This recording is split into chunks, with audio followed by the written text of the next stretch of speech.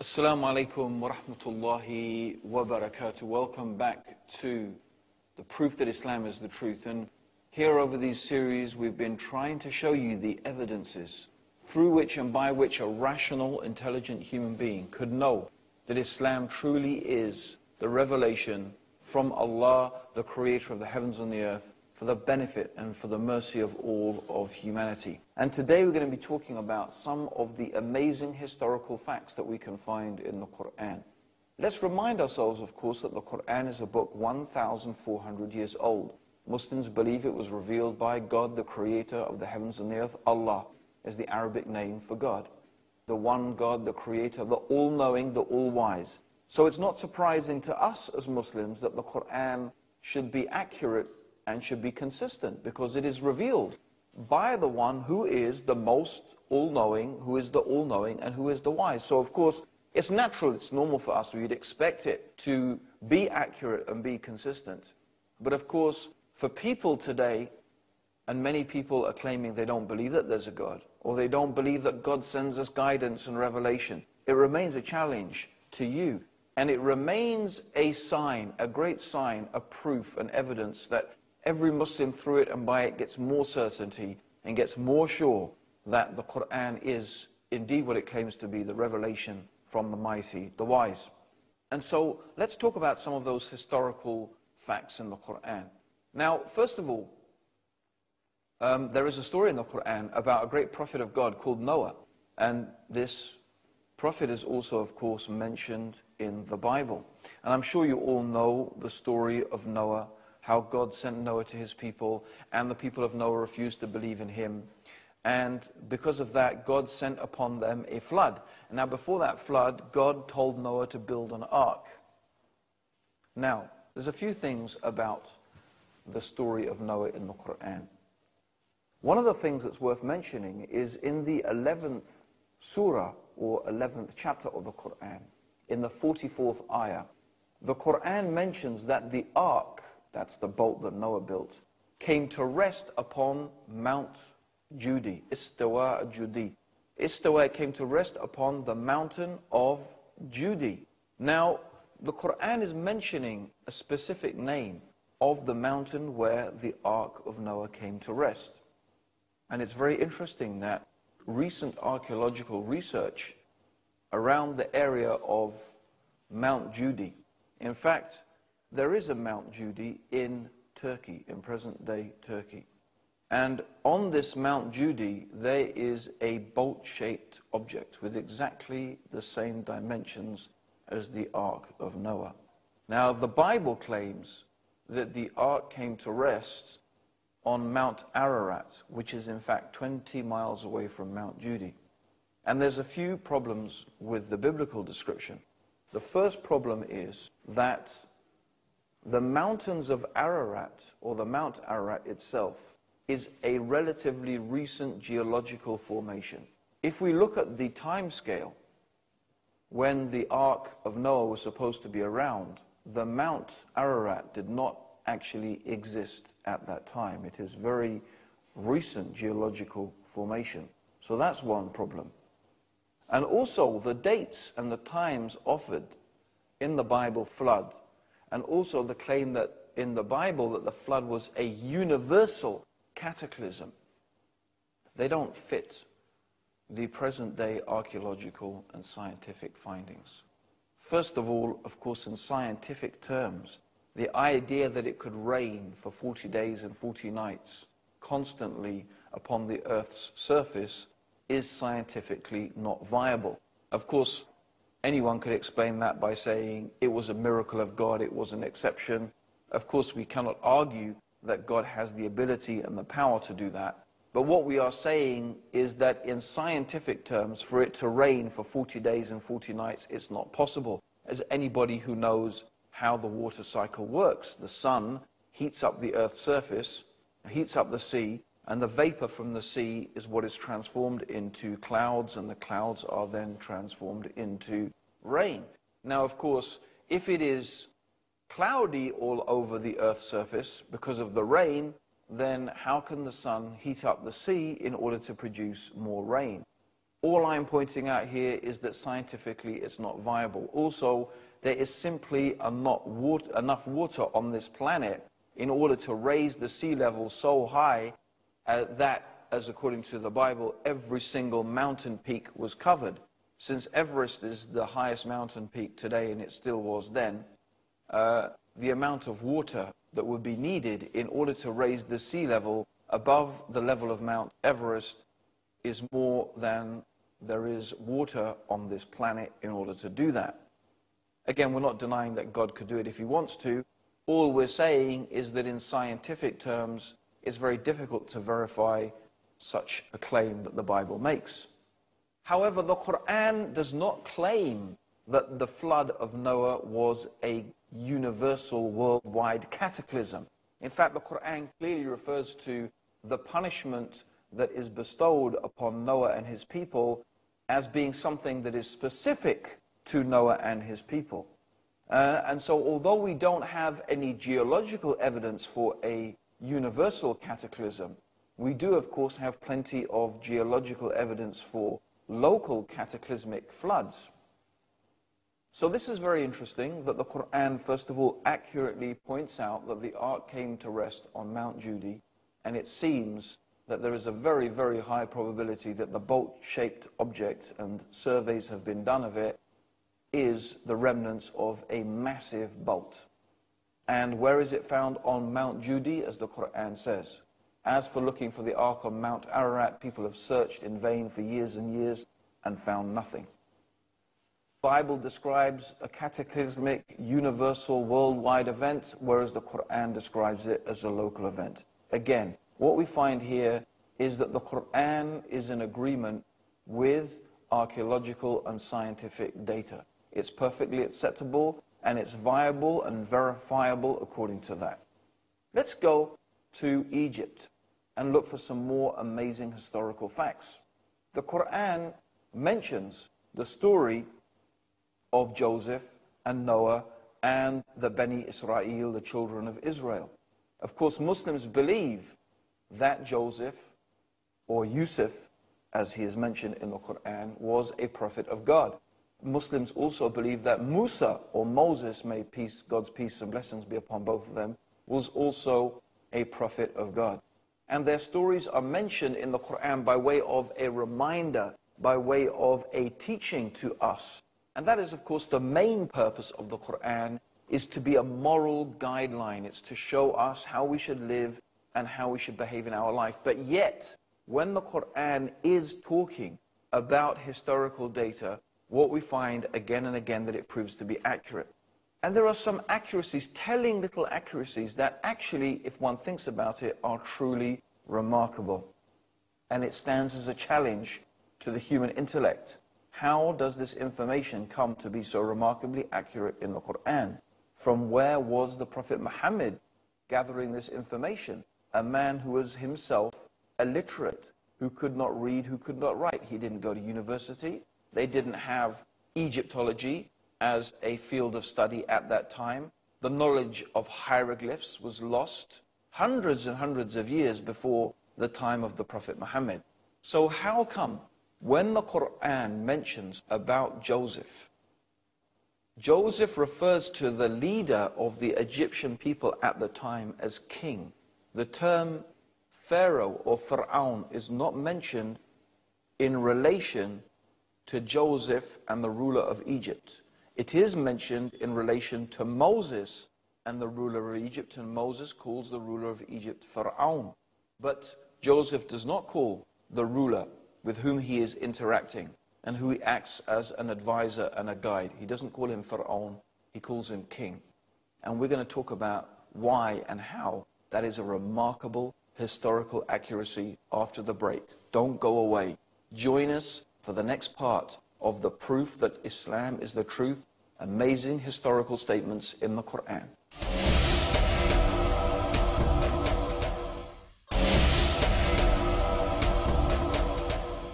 Assalamu alaikum wa rahmatullahi wa barakatuh. Welcome back to the proof that Islam is the truth. And we're talking about amazing historical facts in the Quran.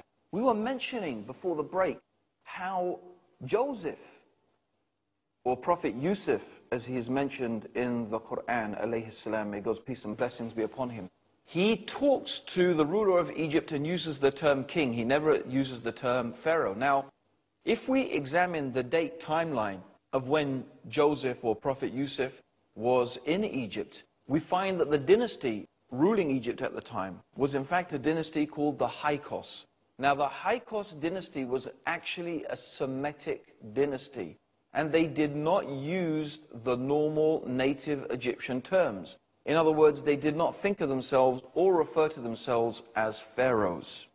However, the Hyksos dynasty, by the time of Moses, was replaced. So by the time it came to the time of Moses, the Semite Hyksos dynasty was removed and was replaced by a native Egyptian ruler. And the native Egyptians called their rulers Pharaoh, or Fir'aun, as it's mentioned in the Quran. Now, this is a very, very telling, but amazing, detailed accuracy. It's amazing because you will not find the Bible making such a distinction. Now, in terms of a historical document, a sort of diary of events of, your ancestors who lived thousands of years ago and writing down what they did, of course, it might be perfectly acceptable in those type of terms to become confused between king and pharaoh, for example. However, for it to be the word of God, we should expect it to be accurate, and that's exactly what we find. And it also, by the way, belies any claim that the Quran was copied from the Bible. If the Quran was copied from the Bible, and if the Prophet Muhammad, may God's peace and blessings be upon him, took his information from the Bible, how come he didn't copy that mistake? How come Joseph does not refer to the ruler of Egypt as Pharaoh? And how come he refers to him as king? Historically accurate, but not according to the Bible. So this shows us two things. Number one, it begs the question again, how did the Prophet Muhammad get this information so accurate? Number two, there is no way he could have copied from the Bible, because he would have copied the mistakes of the Bible. And let's move on now to the time of Moses for another amazing historical accuracy. In the confrontation between the great prophet of God, Moses, and Pharaoh, when Moses comes to Pharaoh and he shows him the miracles and the signs that God has given him, the staff which when Moses throws it, it turns into a snake, and he draws his hand out and it comes shining white. In the dialogue and the discussion and the debate, we could say, between Moses and Pharaoh, one of the things that Pharaoh says very arrogantly, he says, "O Haman, build me a lofty tower that I may look upon this God of Moses." Now, let's examine this. It's very interesting. Pharaoh is saying, "O Haman." He's talking to somebody, a particular individual, Haman. And he says to this Haman that I want you to build me a lofty building. And the reason is, so he claims, I can look upon this God of Moses. He understood that God was the Most High. God was above the heavens. And in his arrogance, he thought, and how arrogant that is in respect to modern knowledge that we have, that he could build a tower and look upon the God of Moses. Now, some Christians and some Christian Orientalists had pointed out that the word Haman, or the term Haman, is a name that is given to a Persian ruler or a Persian courtier in the Bible some 1,200 years after the time of Moses. So they said that, look, Muhammad couldn't even copy the Bible properly. He took some name from some later time in the Bible and then plonked it in the time of Moses. Well, I mean, there's a problem with that, first of all, and one of the big problems is there was no Bible in Arabic in the time of the Prophet Muhammad. May God's peace and blessings be upon him. The Prophet Muhammad, may Allah's peace and blessings be upon him, also was illiterate. He couldn't read and write. From where was he receiving this knowledge? Who was the rabbi or the priest that was feeding him all of this information? It's very hard to explain such a thing in rational terms. And certainly from all the accounts that we have of the life of the Prophet and all the information that we have with us, we don't find any such individual who could have been supplying such detailed information. And then this individual, how come he managed to get this information wrong? Again, these are not really viable hypotheses. However, it is only recently that we have been able to discover a truly amazing fact. When Napoleon Bonaparte invaded Egypt, he sent out various scholars in order to do research, and one of them came across a truly remarkable thing. It is called the Rosetta Stone. The Rosetta Stone allowed, for the first time in thousands of years, hieroglyphs to be deciphered. And the reason is because the Rosetta Stone had a particular inscription, a quite lengthy inscription, in hieroglyphs, a more modern form of hieroglyphs, and then in Greek. So by comparing the inscriptions, they were able to begin to translate and to decipher the hieroglyphs. Now, scholars have been working, of course, on translating the hieroglyphs, and I myself remember personally when a group of students in Cambridge University who were trying to go through some of the claims of the Orientalists that the Quran had been copied from the Bible, and their intention, of course, was to refute that. And so they went to one of these dictionary of hieroglyphical terms in order to try and find out if there was such a person as Haman in ancient Egypt. Now, although there was a lack of information in English, they did find a book in German. And looking through this book, they came across a truly remarkable discovery. Surely enough, there was indeed a particular title of a person. And this title was exactly that, Haman. Now, when we look at who was Haman, what was this title? What did this Haman do? In other words, it was a position. It wasn't the name of a particular individual necessarily. It was the name of a position in Egyptian society. And what was this position? Haman is the master of the quarry of those people who build with stone. Now, isn't that truly remarkable? That Pharaoh is saying, O master of the quarry, O master of the people who build the stone, build for me a lofty tower that I may look upon this God of Pharaoh. You will not find this anywhere in the Bible. You will only find this in the Quran.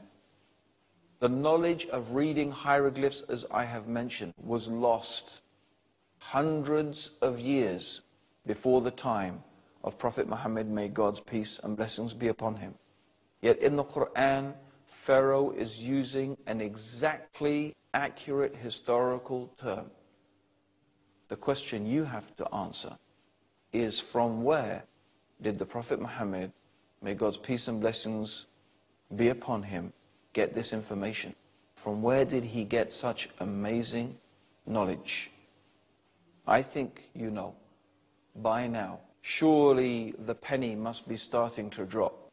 Surely the cogs must be starting to line up in place. Surely the realization must be dawning upon you, if it is not already, that indeed the Quran is the revelation from Allah, the creator of the heavens and the earth, for the benefit and the mercy of all of mankind. Now, the next subject that we want to deal with is a truly fascinating subject, and it will take a couple of episodes for us to go through it. And that is called the witnessing of the people of the book. That's what I've called it. And it's also dealing with the prophecies of the Prophet Muhammad, may Allah's peace and blessings be upon him, in the Bible. Now, who are the people of the book? The people of the book, according to the Quran, as they are called, Ahl al-Kitab, means essentially the Jews and the Christians. First and foremost, it means the Jews and the Christians. They are Ahl al-Kitab. Why? Because they have a scripture. The Jews have the Torah, the Christians have the Injil, or combined together, it's what we know as the Bible. Now, there are some other scriptures, of course. For example, the Jews do have other scriptures called the Talmud. And for the Jews, that is a very important collection of documents. And ancient Christians, before the time of the Council of Nicaea, which was held about 345 years after the time of Jesus, when the Gospels we know today as Matthew, Mark, Luke, and John were canonized and formalized as being part of the Bible. In fact, it's important to understand, what does the Quran teach about the Bible? The Quran teaches us that the Jews and Christians have scripture with them. And they have enough scripture with them in order for them to be able to know the truth. However, the scriptures they have been altered and corrupted. Either things have been added, or things have been deleted, or things have been adjusted in one way or another. So this is what the Quran says, for example, in the 2nd chapter of the Quran. The Quran tells us, woe to those who write the book with their own hands, and they say this is from Allah, and it is not from Allah, and they know that well. So the Quran says that there are people who are saying, our book is from God, our Bible is from God. But it is a book that they have changed, and they have changed it with their hands, and by the way, they are doing that until this day. And they claim it is from God, and they know perfectly well that it is not from God. So woe to them for what their hands write, and woe to them for the small gain that they get thereby. However, that doesn't mean that we can't find information in the Bible. It doesn't mean that we can't glean some information out there. We believe, as Muslims, that there is enough truth left in those scriptures through which and by which a sincere and honest Christian or a sincere and honest Jew could come to know the truth of monotheism, that indeed there is only one God. And this is what we believe was the message of Jesus. We do not believe that Jesus called people to worship himself. No, he called people to worship the creator of the heavens and the earth, just like Moses called people to worship the creator of the heavens and the earth alone, and to submit themselves to his divinely revealed guidance. This is what we call Islam, sincere submission to the will of the creator of the heavens and the earth. So we're going to be talking about some of those people in the past, from the people of the book, Jews and Christians, who themselves have recognized the prophethood of Prophet Muhammad and testified to that. So join us for the next exciting episode of The Proof That Islam is the Truth. Until then, Assalamu alaikum wa rahmatullahi wa barakatuh. May the peace and blessings of God and his guidance be with all of you.